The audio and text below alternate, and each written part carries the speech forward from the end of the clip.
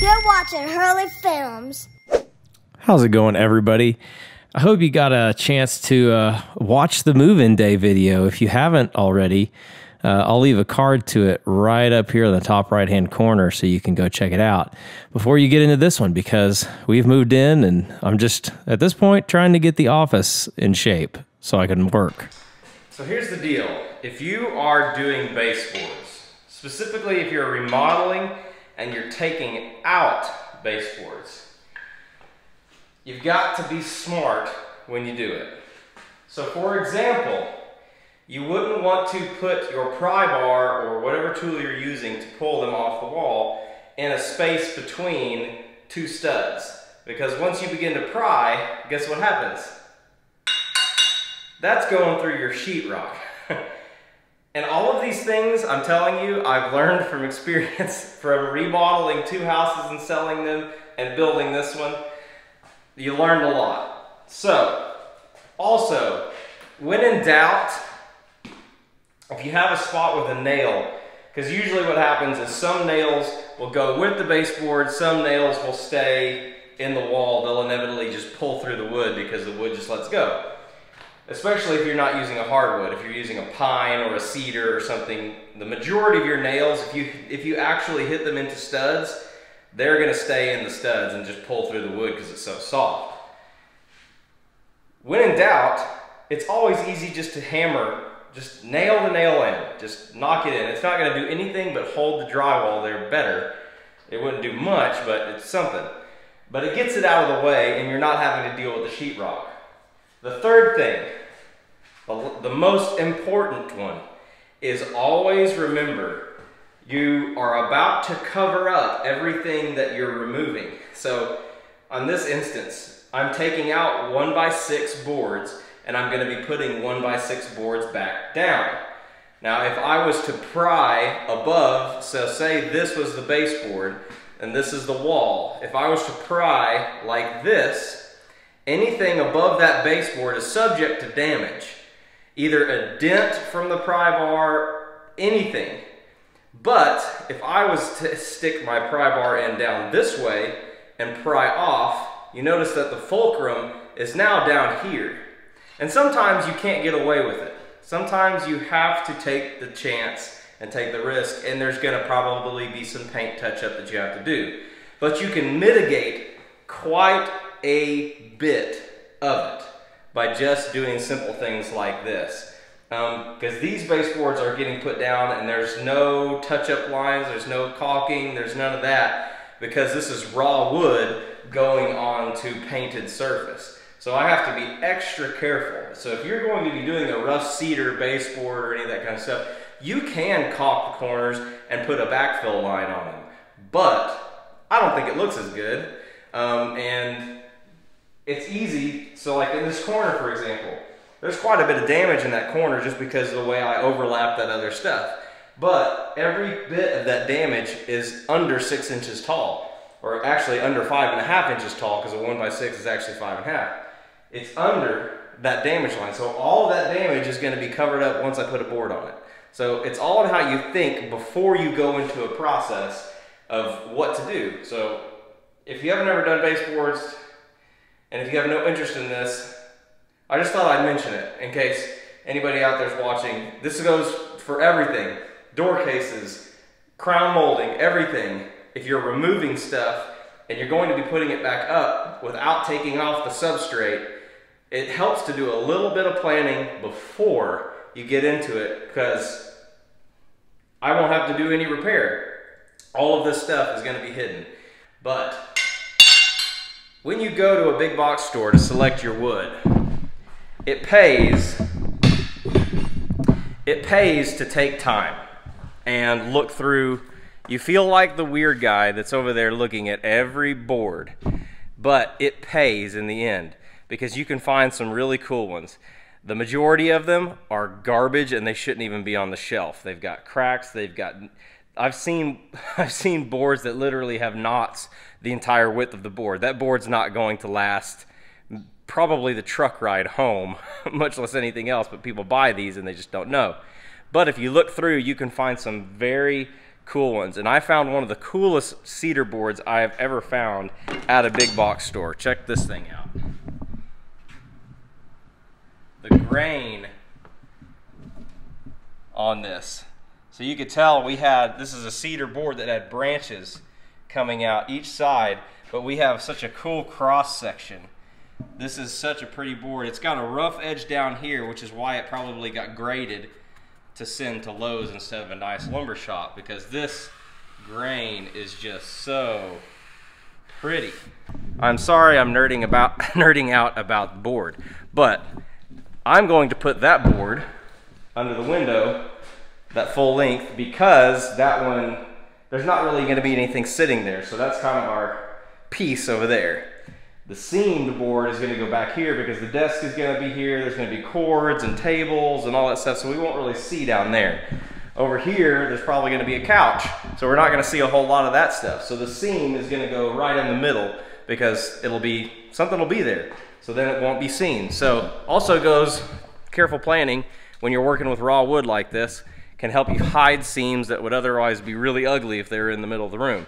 So I also realized that I got really lucky because I didn't buy enough wood because it was late and I was really tired. I literally was the last guy in the store last night before we drove back after moving all day. But I actually have, for some reason, I had one extra board from something else. So thank you, Lord. Maybe this won't be as fast because I gotta get that out. We're gonna do it.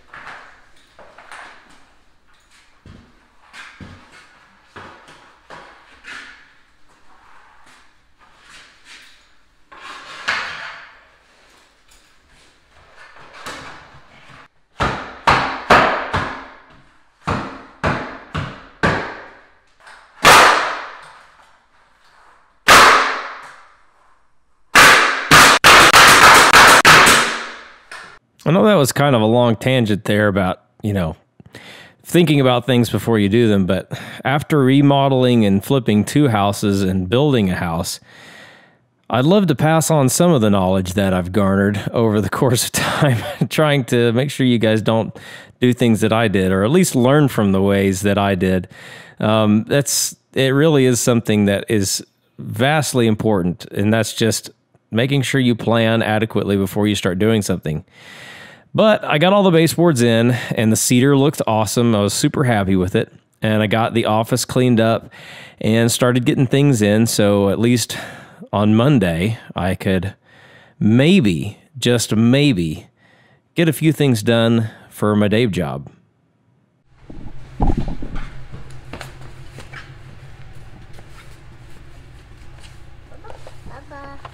What is this? Say what's up, YouTube. This is Josie with Hurley Films. Ready to go? Or you just know cheese? Yes, cheese. Hi everybody, what's up? This is Adam with Hurley Films, and this is...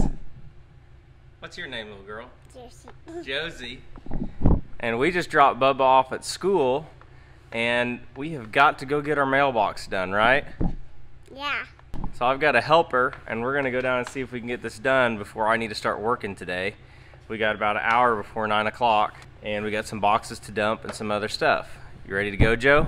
Yeah. But Hurley has one of those. Yeah. But it has a coloring one too. Two things.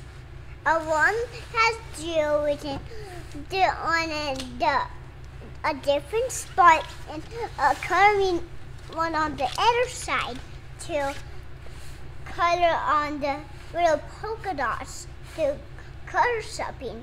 But her had on the coloring one had did the painting on the coloring one. It looks so cool. Anything else? No. Okay, you ready to go? Yeah. This is the third day that we've been living here officially, and yeah, I've tried to order a couple things off of Amazon, which amazingly enough, they actually got delivered out here. But as you saw, we set a post, but I have not had the time to actually put this mailbox in. So today, because I know we've got a couple more deliveries coming, this is going to be interesting. Now we got deliveries, and I started to change our mailing address and stuff like that, so need to get this put in, because the post office, they're starting just to leave things at the post. It's not good. That's not going to work, so we need to get this in. Oh gosh! All right, time to set the camera down. Right here. Is that where you're going to sit? Yeah. Are you a cat? No. Is that where you're going to sit? Okay, where are we going first? To the dump. We're going to go to the dump, then what? Via the mailbox. That's right. Whatever it is that I'm saying at this point isn't important. I just wanted to point out Josie planking behind me. As you can see, right there, that's what it's been like for about 3 or 4 days. So I think we need to get things taken care of, because like I said, they literally put the package yesterday just at the base of the pole. The one with the white face is a Halloween cow. What'd you say?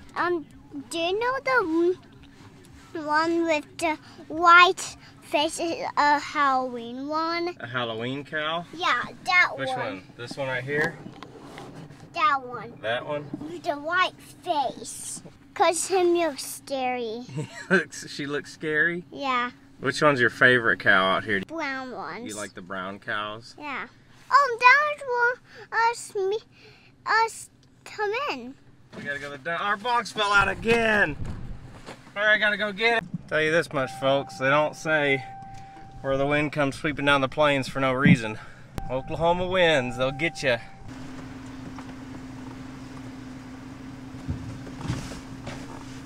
Okay. We're here. Careful.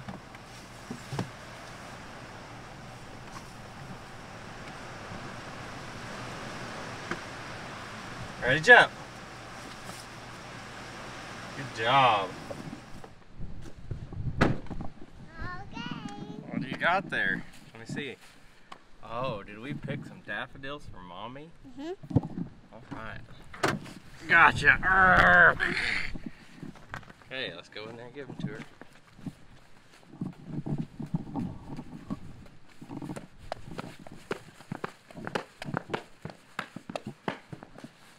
Mommy, I found something for you. Did? Uh-huh.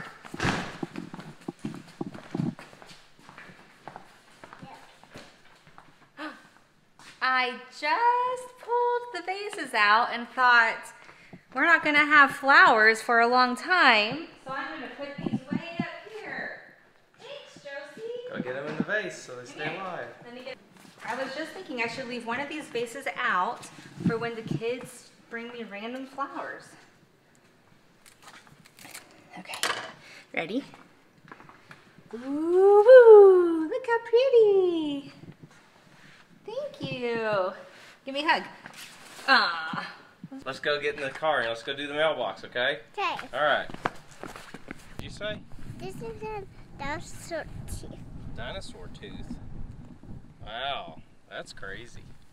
Okay, what are we gonna work on right now? The mailbox. What do you think we have to do? We already have a stick, so we don't need a stick. Uh-huh. We don't need a stick to this from the barn, so we already have a pink one right here. So we just do a nail house. Yeah. So do we put it all the way up there? A nail box. Do we put it on the very top up there? No. What are we gonna, do we have to cut this first? Right here? Uh-huh. Okay, let's do that first. It seems like it's more rare these days that we get to actually spend time with just one kid by themselves and get to kind of see their personality and just spend quality time where they get to have your full attention. And I hadn't done this with Joe in a long time, and it felt awesome to do it. I love getting to spend time with her. She has such a fun, mature personality, shall I say. Push. Gotta push harder. All right, timber. Good job. Yeah, baby. Get into the camera and say, yeah, baby. Yeah, baby. Josie was an excellent helper, and she stayed with me, I mean, the entire time. Didn't wander away. She had her own hammer, and she banged on the dirt and on the wood and on other things and adjusted the camera every now and then. It was great. I love getting to spend time with her and reassure her how awesome and beautiful she is all the time, because she is. All right, there it is. Our mailbox is officially in. Got a little flag for when we're ready for mail. We got the big one, so if you get packages or something, you know, they can fit them in. I got to go get 3 more screws and some washers because the inside holes on that are pretty big. And I had the best helper today. Give me a thumbs up, Joe. Yeah, baby. Say, yeah, baby. Yeah, baby. It's about 15 after 9. So we got that done. Another thing off the list. It's going to be a great day. Hope you guys are doing well. Let us know how you're doing down in the comments below. And comment, subscribe, all that fun stuff. Just say, see you on the next video. See you on the next video. Like Joe said, like, comment, and subscribe, all that stuff. And we got the fireplace going for the first time. And my dad always would say when he gets to this point, that is a good cooking fire.